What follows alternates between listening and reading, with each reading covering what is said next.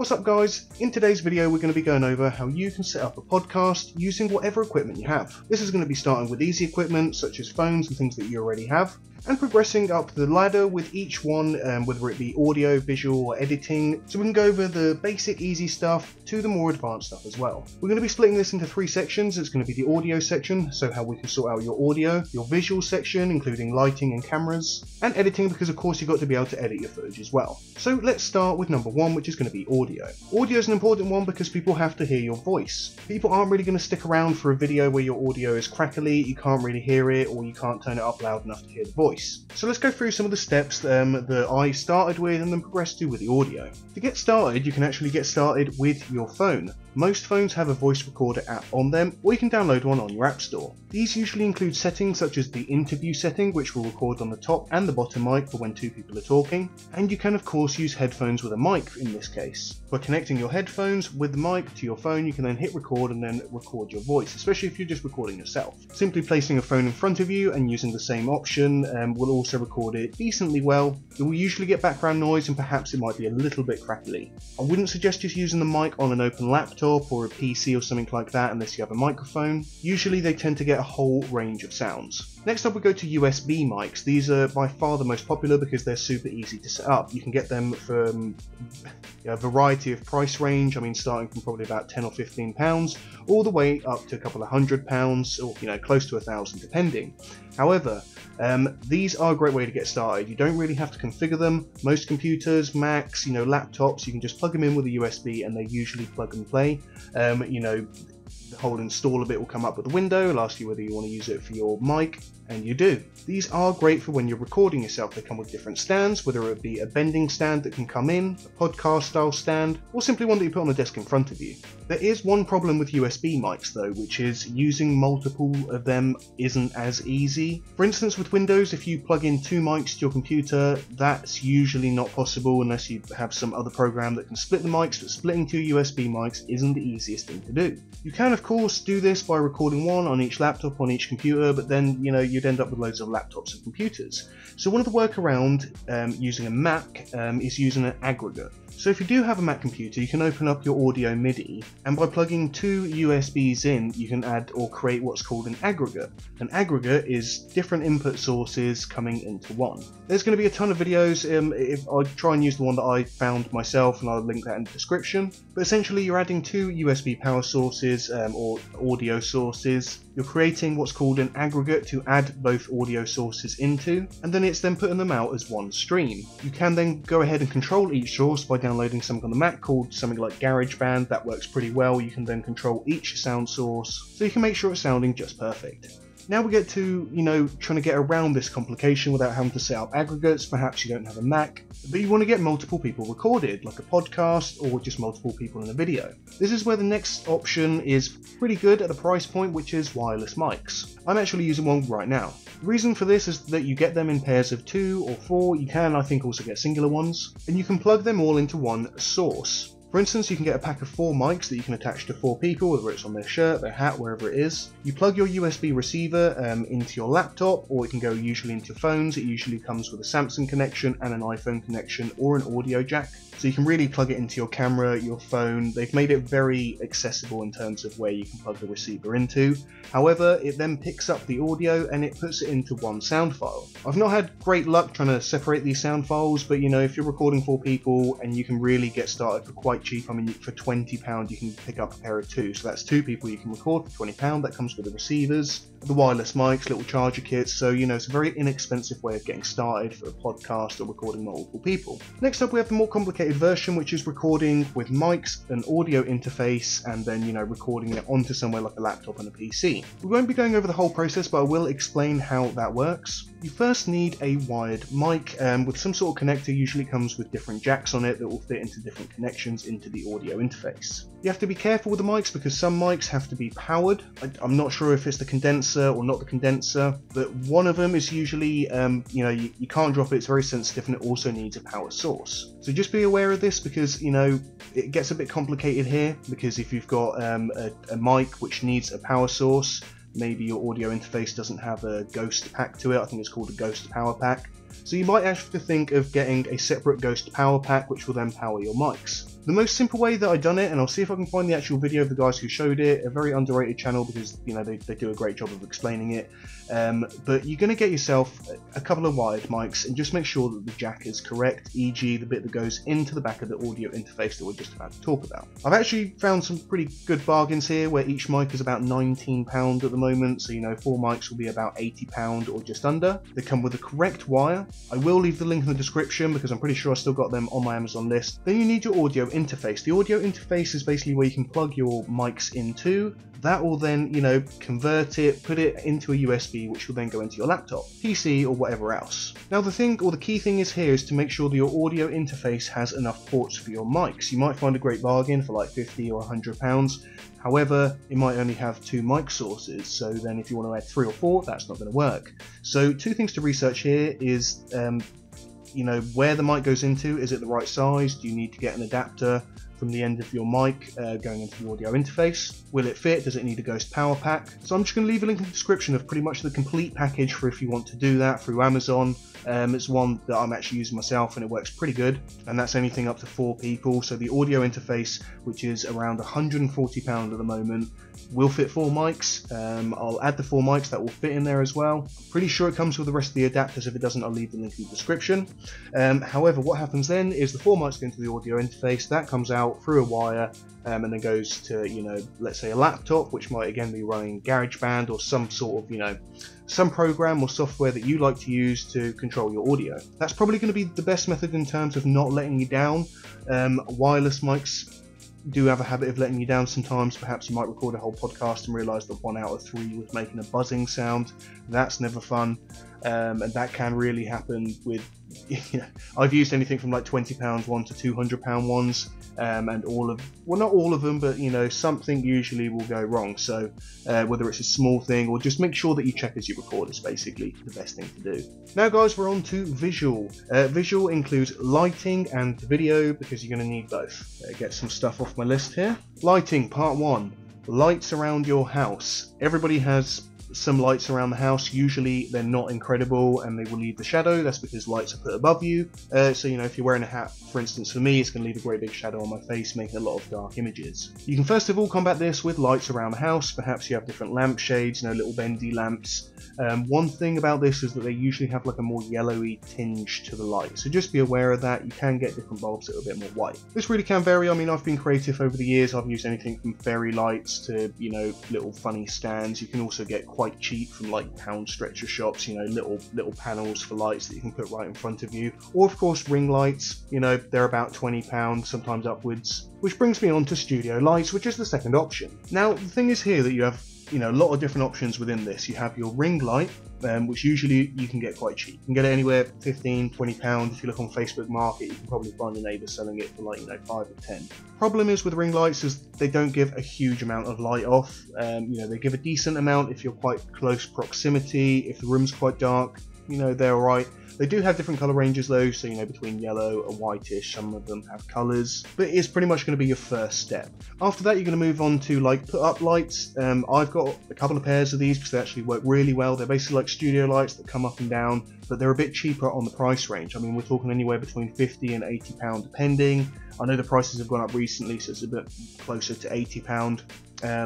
But usually you can get a pair of 2 with the stands, the bulbs, you know, the studio lighting casing and like a front cover as well. These provide a decent light. It's the right white light, and of course it protects your eyes as well, because if it was just a bulb with no cover, you know, it'd hurt to be looking forward for this long. From then, you know, you move up the scale with the lighting, how you want to use it, of course where you use it as well. It's usually better to have a couple of lights because having one right in front of you usually creates shadows. You like to get each corners. You know, if you can get an above or behind you light, that's great as well. Usually you tend to cover 3 points with the lighting, and studio lights with them sort of light bulbs will work the best because, you know, they're really white light and they really make the room sort of stand out, go a lot brighter, especially if your camera's not that great, or even if your camera is that great and it's struggling to pick up with you know, with darkness. They're not great with darkness, you know. So as we move up the ladder, you can then, you know, go from anywhere £200 onwards, you know, anything up to £1,000 more.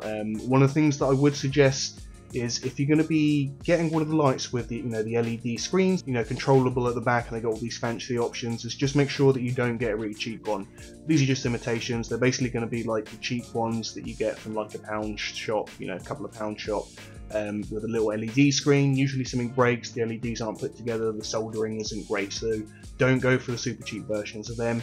If you're going to pay more money to get something like that, just pay more money, save for a little bit longer, or just get some of the cheaper studio lights that are put up. They really do work fantastically. A couple of tips on lighting, I think I've already said, is always have 3 points of lighting, so there, sometimes right in front of you. Sometimes you might want the back of you to be shown a little bit better. For instance, if I have a light around the back of me, you sort of glow around your shoulders, making you pop out a little bit from the background. Of course, I haven't done the greatest job here. This has been a bit of a quick video, but as you can see, I've got shadow there, so mine can definitely be made better. However, I'm recording on a bit of a time limit, so we'll stick with it. Part 2, video, very important. To make a video, you need a camera or something to be able to record yourself. Of course, like in most cases, you can start with your phone. In fact, most phones, as long as you have the capacity to record for that long, come with a great camera. Some tips here is if you go to your phone's settings, to actually understand them, you have, I think it's UHD and FHD or something like that. Anyway, one's high full definition, so 180p. The one starting with the U is ultra high definition, e.g. 4K. You then usually have the two types of frames per second. That's either going to be like 50 frames per second or 25 frames per second. That really depends on your editing capability or your software, sorry. So if your PC can handle, because the file is going to be larger, because it's 25 frames a second more for each second you're recording. So it depends on what your editor can deal with that. However, obviously, changing from FHD, you can usually tell the difference. UHD, which is 4K, is a lot nicer for turning. However, I find using the full HD option on 60 frames per second records pretty well, or 50 frames per second. In fact, I think phones usually do 60, cameras usually go for 50, so it just depends. If you want to go to frames per second to 25, it's not usually a bad one, but if you're doing a lot of motion like this, perhaps it might not pick up so clearly. Either way, phones are a great way to get started. You get so many phone stands, it's so cheap, you can just set it up right in front of you, and it pretty much you can record in 4K. It's just the fact of transferring. A lot of my transferring, you can either use the actual charger wire if you've got one that is transfer capable, or just use OneDrive. Usually gives you something like 5 gig.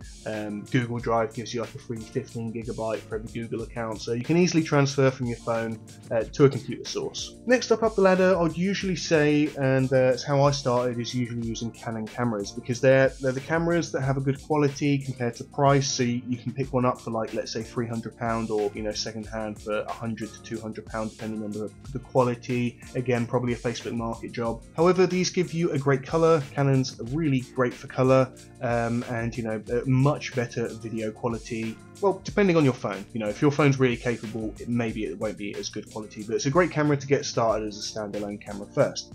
Now, there's some pros and cons with this. Canons do come with great color. That's one thing I've got to say. I mean, they actually, if I was filming this video with a Canon camera, it's much more vivid, a lot nicer than actually this one. This one's a very expensive camera.